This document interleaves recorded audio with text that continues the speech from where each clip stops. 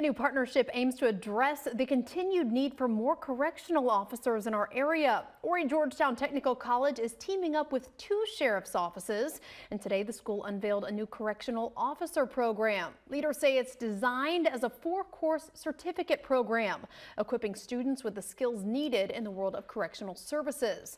To apply, you need to be 18 years old or turn 18 by the time you complete the program, pass a drug test, and clear a background check. This is an example of a strong relationship and really steadfast relationship that the college has had with the sheriff's office, police departments, and the criminal justice community, such as the solicitor. We're able to have this program.